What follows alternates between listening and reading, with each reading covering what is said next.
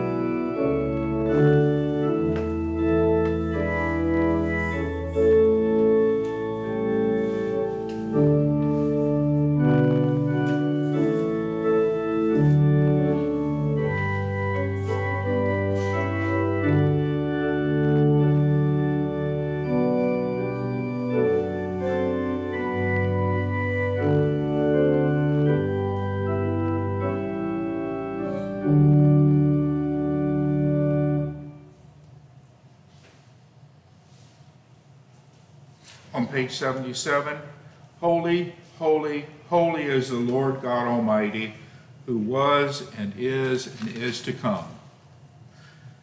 Let us confess our sins against God and our neighbor.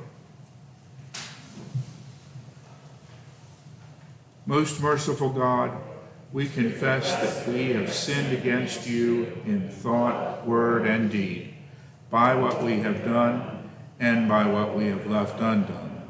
We have not loved you with our whole heart. We have not loved our neighbors as ourselves. We are truly sorry, and we humbly repent. For the sake of your Son, Jesus Christ, have mercy on us and forgive us, that we may delight in your will and walk in your ways to the glory of your name. Amen. Almighty God, have mercy on us. Forgive us all our sins through our Lord Jesus Christ. Strengthen us in all goodness, and by the power of the Holy Spirit, keep us in eternal life. Amen. Lord, open our lips, and I shall proclaim your praise. Glory to the Father, and to the Son, and to the Holy Spirit, as it was in the beginning, is now, and will be forever. Amen. Alleluia. Let's say together the Venite found on page 82. Come, let us sing to the Lord. Let us shout for joy to the rock of our salvation. Let us come before his presence with thanksgiving and raise a loud shout to him with psalms. For the Lord is a great God and a great King above all gods. In his hand are the caverns of the earth, and the heights of the hills are his also. The sea is his, for he made it, and his hands have molded the dry land. Come, let us bow down and bend the knee and kneel before the Lord our Maker. For he is our God, and we are the people of his pasture and the sheep of his hand. Oh, that today you would hearken to his voice. Glory to the Father, and to the Son, and to the Holy Spirit, as it was in the beginning, is now, and will be forever. Amen. Let's say together Psalm 29. We'll say it by half verse and end with a refrain. Ascribe to the Lord, you gods. Ascribe to the Lord glory and strength. Ascribe to the Lord the glory due his name. Worship the Lord in the beauty of holiness. The voice of the Lord is upon the waters. The glory of God thunders. The Lord is upon the mighty waters. The voice of the Lord is a powerful voice. The voice of the Lord is a voice of splendor. The voice of the Lord breaks the cedar trees. The Lord breaks the cedars of Lebanon. He makes Lebanon skip like a calf, and Mount Hermon like a wild ox. The voice of the Lord splits the flames of fire. The voice of the Lord shakes the wilderness. The Lord shakes the wilderness of Kadesh. The voice of the Lord makes the oak trees writhe, and strips the forest bare.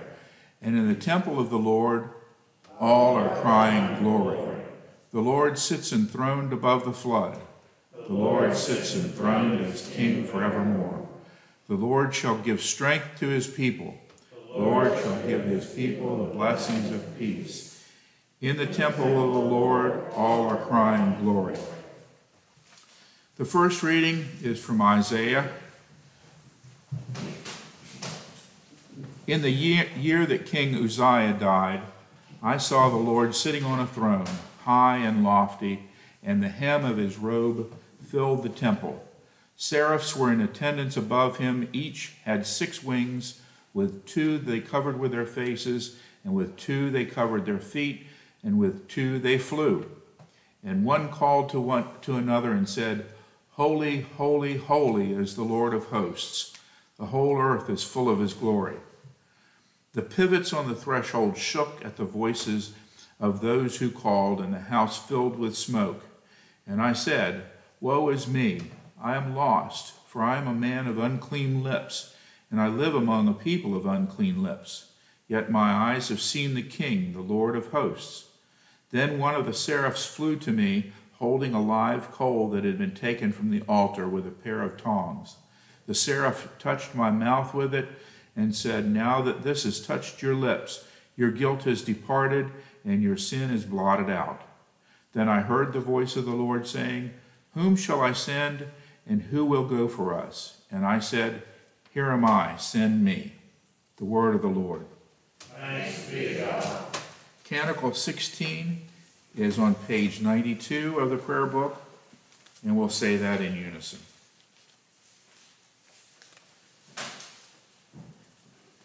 Blessed be the Lord, the God of Israel. He has come to his people and set them free.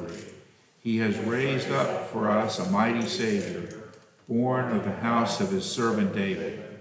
Through his holy prophets he promised of old that he would save us from our enemies, from the hands of all who hate us.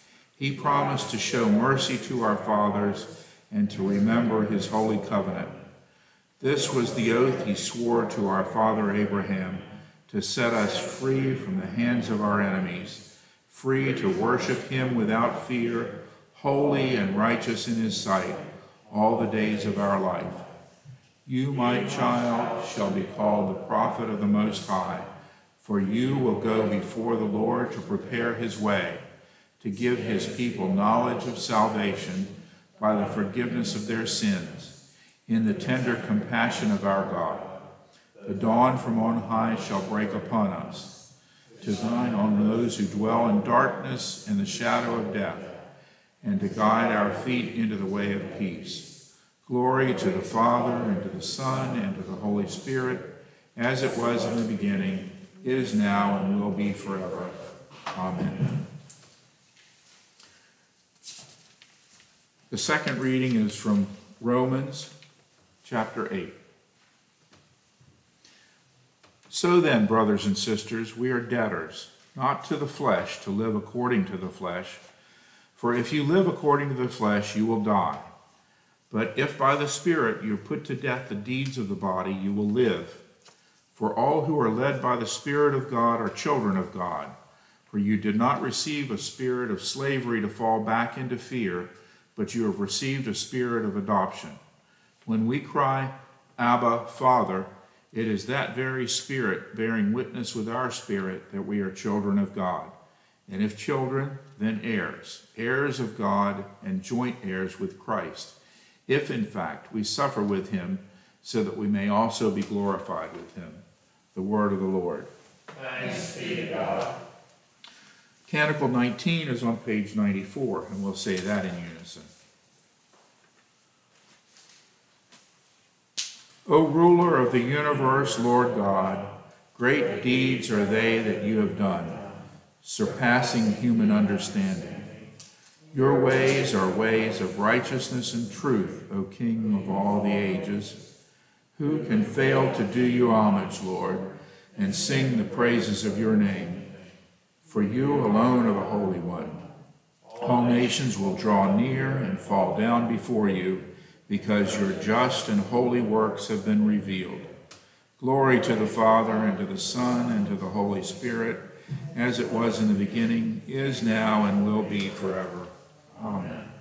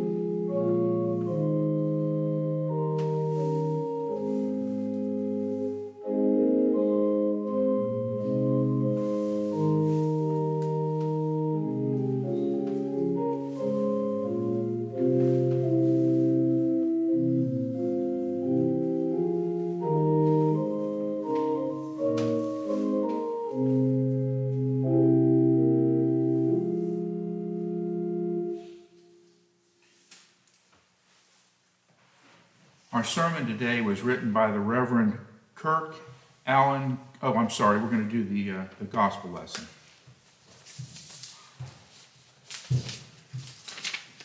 Then I'll tell you about the priest who wrote the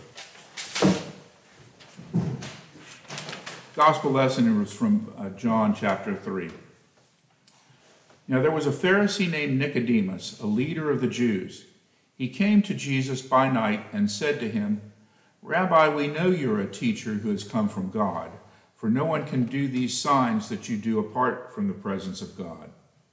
Jesus answered him, "Very truly I tell you, no one can see the kingdom of God without being born from above."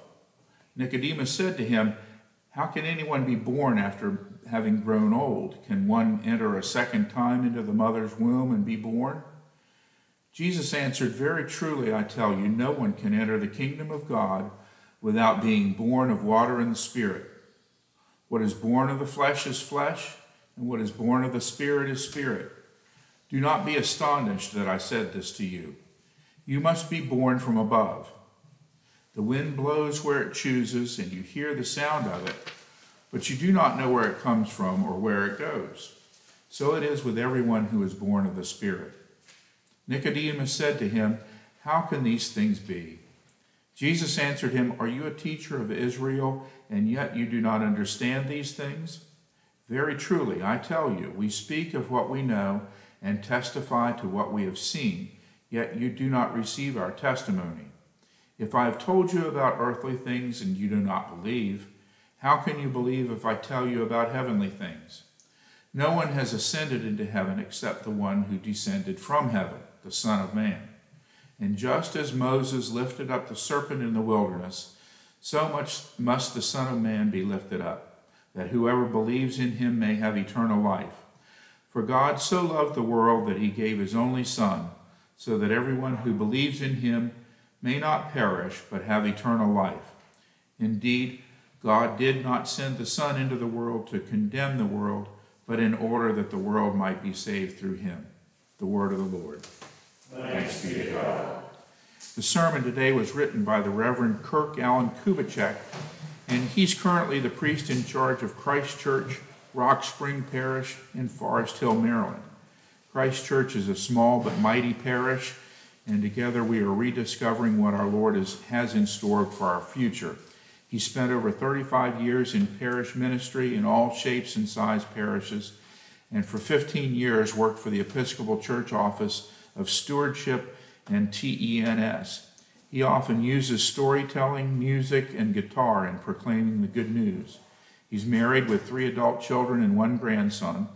Kirk also plays drums in On the Bus, a DC metro area Grateful Dead tribute band. All shall be well, all shall be well, all manner of things shall be well.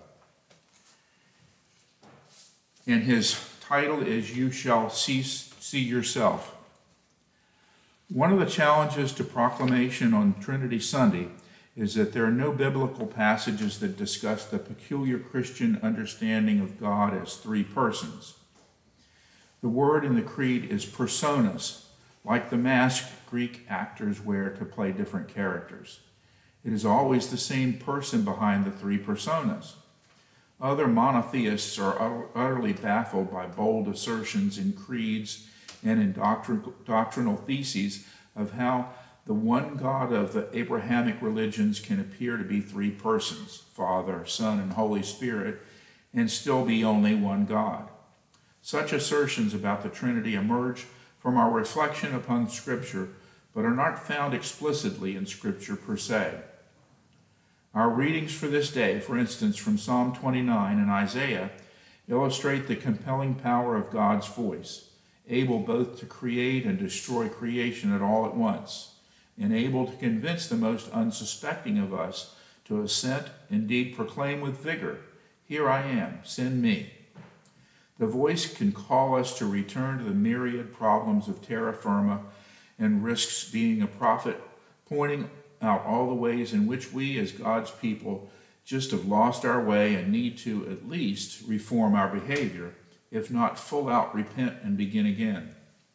People understandably do not like to hear the prophetic voice, which explains why Jonah tried to get as far away from Nineveh as possible. In Romans, Paul leads us into more mystical territory with his assertion that, like Jesus, we can now call God by the more familiar name Abba, Father, suggesting that although we suffer with Christ, we also will share in his glory. In John, Nicodemus tries mightily to ask straightforward questions of Jesus, only to get an enigmatic response about wind and being born from above, which he mistakes for being born again. Nick leaves shaking his head and muttering, "How can these things be?" It may be helpful to turn to those Christians throughout the ages we call saints and mystics on the top of the Trinity. Take, for instance, Julian of Norwich, a woman in the late 14th and early 15th centuries who lived in a hut or cell attached to the outer wall of St. Julian's Church in Norwich. During her lifetime, the city suffered the effects of the Black Plague, the Peasants' Revolt, and the suppression of the Lollards. Julian, while sure she was dying, received a series of visions or showings and wrote them down in the first book ever written in English by a woman, Revelations of Divine Love. A popular summary of her showings has been reduced to the popular saying, "All shall be well, all shall be well, all manners of things shall be well." Yet a look into the 31st chapter of the long text of her showings may provide us with a bit more insight into the nature of the Holy Trinity and divine love. She would spend the rest of her life sharing these insights with those who came to the window of her cell seeking spiritual guidance. The text begins, "And our good Lord answered to all the questions and doubts which I could raise, saying most comfortingly, I may make all things well, and I can make all things well, and I shall make all things well, and I will make all things well, and you will see yourself that every kind of thing will be well." When she says, "I may," I understand this to apply to the Father. And when she says, "I can," I understand it for the Son. And when she says, "I will," I understand it for the Holy Spirit. And when he says, "I shall," I understand it for the unity of the Blessed Trinity, 3 persons and 1 truth, when he says, "You will see yourself." I understand it for the union of all men who will be saved in the Blessed Trinity. And in these 5 words, God wishes us to be enclosed in rest and peace. She refers to these 5 words, which are, I may, I can, I will, I shall, you will. With these 5 words, we learn that God's wish for us is to be enclosed in rest and peace. God wants to surround us with divine love, and each persona of the Holy Trinity is forever and constantly involved in this enclosing or surrounding us with love, which in most of the Bible is described by the Hebrew word hesed. Hesed is perhaps best understood as an act of good faith rather than a feeling. It is a quality that humans are to share with God, that generous ability to put the interests of another weaker party before one's own, most especially the needs of the poor, widows, orphans, and strangers from other countries who are sojourning in the land. That is God's divine love, as revealed to Julian, is acting with love on behalf of others, just as God acts with love on our behalf. Since Scripture says we are made in God's image, then we are to be those people who exemplify hesed, acts of faith and love towards others, in the same way that God desires to enclose us or surround us with God's own divine love, rest, and peace. This suggests that the 5 words are, in the end, meant for us. We might think of it as the doctrine of the little engine that could. That is, to be made in God's image is to wake up each morning and say the 5 words, I may, I can, I will, I shall, you will see yourself. Then we are to go about our days generously putting the interests of others ahead of our own. We will then be enclosed and surrounded by God's divine love in rest and peace as we share that divine love with others. In this receiving and giving of God's divine love, we discover that all shall be well, all shall be well, all manner of things shall be well. We find ourselves enclosed in rest and peace. When we say, I may, I can, I will, I shall, you will see yourself, once a day, how divine it will be to really know that the divine love of God in Father, Son, and Holy Spirit means to enclose us and to surround us every day until that time when we will return to the household of God's divine love from whence we come. That day we will all become one with the one in whose image we are created. Perhaps this is what you will see yourself really means. We will see who we really are and who we are created to be. We will see that we are those people meant to accept and share generously with others the divine love that those like Julian, Ignatius, Isaiah, Paul, and Jesus have tried so hard to describe and to live through acts of faith themselves. Surely such knowledge of ourselves deserves at least one day every year to remember who we are and to see ourselves as God sees us. Those people made in the image of God's own divine love, who may, who can, who will, and who shall share that love with others, all others, especially those in need. For it is when we do this that we see ourselves as we really are, God's beloved. Amen. Please stand and we'll say together the Apostles' Creed.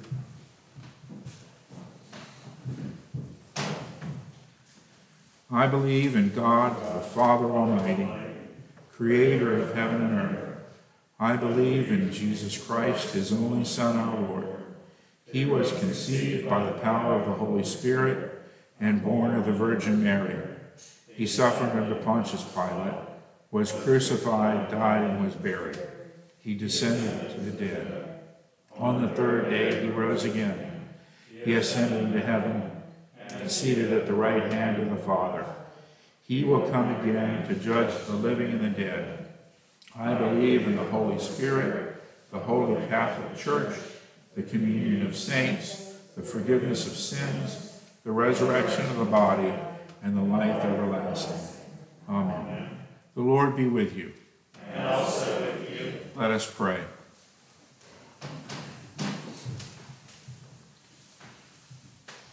Our Father, who art in heaven, hallowed be thy name. Thy kingdom come, thy will be done, on earth as it is in heaven. Give us this day our daily bread, and forgive us our trespasses, as we forgive those who trespass against us.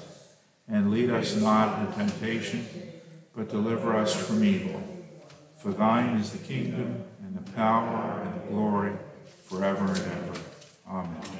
Suffrages B is on page 98. Save your people, Lord, and bless your inheritance.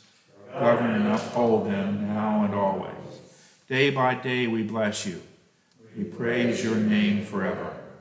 Lord, keep us from all sin today. Have mercy on us, Lord, have mercy.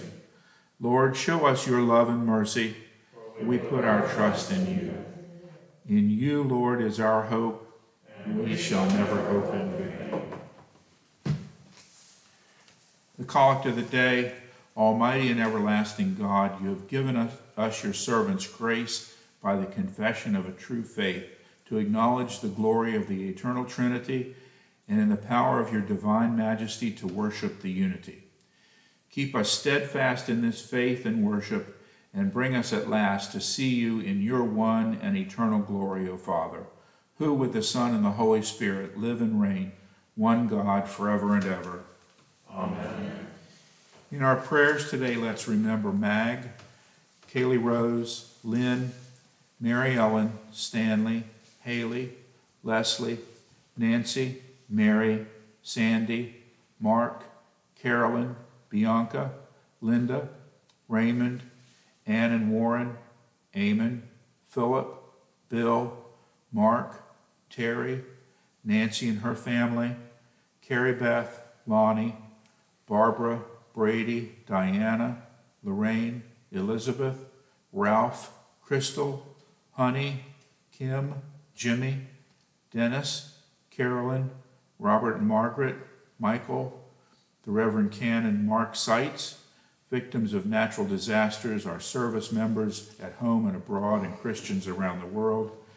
St. Matthew's Wheeling, the Reverend Richard Skaggs, and in our companion diocese in Colombia, the Reverend Ernesto Bose, Parroquia San Lucas. O God, you make us glad with the weekly remembrance of the glorious resurrection of your Son, our Lord. Give us this day such blessing through your worship of you, that the week to come may be spent in your favor through Jesus Christ our Lord. Amen. O God, the King eternal, whose light divides the day from the night and turns the shadows of death into the morning, drive far from us all wrong desires, incline our hearts to keep your law, and guide our feet into the way of peace, that having done your will with cheerfulness during the day, we may, when night comes, rejoice to give you thanks, through Jesus Christ our Lord. Amen. O God, the author of peace and lover of concord, to know you as eternal life and to serve you as perfect freedom, defend us, your humble servants, in all assaults of our enemies, that we, surely trusting in your defense, may not fear the power of any adversaries, through the might of Jesus Christ our Lord. Amen. Lord God, almighty and everlasting Father, you've brought us in safety to this new day. Preserve us with your mighty power, that we may not fall into sin, nor be overcome by adversity, and in all that we do, direct us to the fulfilling of your purpose, through Jesus Christ our Lord. Amen. Heavenly Father, in you we live and move and have our being. We humbly pray you so to guide and govern us by your Holy Spirit, that in all the cares and occupations of our life we may not forget you, but may remember that we are ever walking in your sight, through Jesus Christ our Lord. Amen. Almighty and everlasting God, by whose Spirit the whole body of your faithful people is governed and sanctified, receive our supplications and prayers, which we offer before you for all members of your holy church, that in their vocation and ministry they may truly and devoutly serve you, through our Lord and Savior, Jesus Christ. Amen.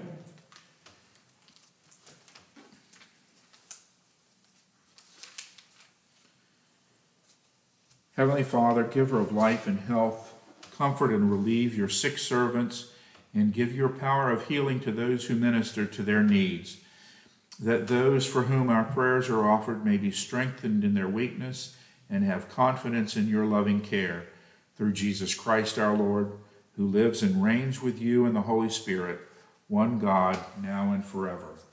Amen. Almighty God, we commend to your gracious care in keeping all the men and women of our armed forces at home and abroad. Defend them day by day with your heavenly grace. Strengthen them in their trials and temptations. Give them courage to face the perils which beset them, and grant them a sense of your abiding presence wherever they may be, through Jesus Christ our Lord. Amen.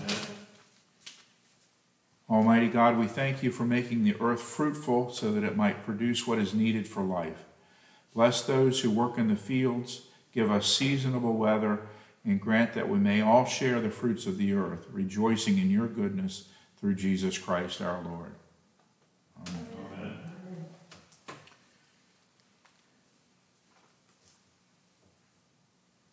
And let's say together the general thanksgiving on page 101. Almighty God, Father of all mercies, we, your unworthy servants, give you humble thanks for all your goodness and loving kindness to us and to all whom you have made. We bless you for our creation, preservation, and all the blessings of this life, but above all for your immeasurable love in the redemption of the world by our Lord Jesus Christ, for the means of grace and for the hope of glory. And we pray, give us such an awareness of your mercies that with truly thankful hearts we may show forth your praise, not only with our lips, but in our lives, by giving up ourselves to your service and by walking before you in holiness and righteousness all our days. Through Jesus Christ our Lord, to whom with you and the Holy Spirit the honor and glory throughout all ages. Amen. Almighty God, you have given us grace at this time with one accord to make our common supplication to you. And you have promised through your well-beloved Son that when 2 or 3 are gathered together in his name, you will be in the midst of them. Fulfill now, O Lord, our desires and petitions as may be best for us, granting us in this world knowledge of your truth, and in the age to come, life everlasting. Amen.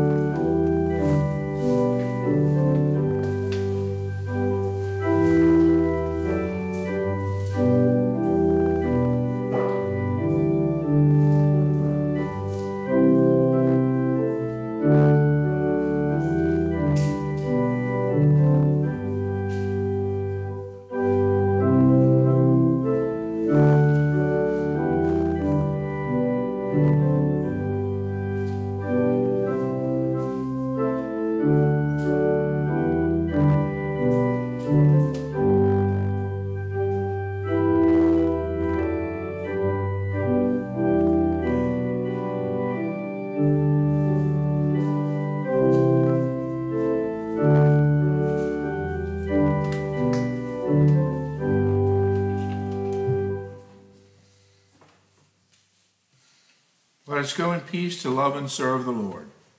Thanks be to God. Hallelujah, hallelujah, hallelujah.